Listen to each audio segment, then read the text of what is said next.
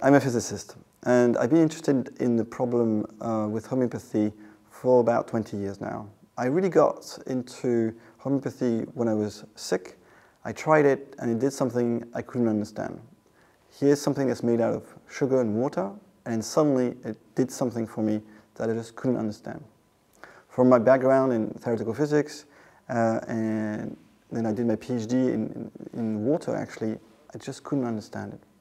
So I felt it's also part of my duty and part of what's exciting about a scientist is really to be able to dive into these questions. I really feel that not only as a scientist we have the duty to dig these questions, but also if we look at the wider society, I see a situation where in Europe alone, about 100 million people use homeopathy in their healthcare. And I feel that we really need to get to the bottom of these questions and understand what's happening here.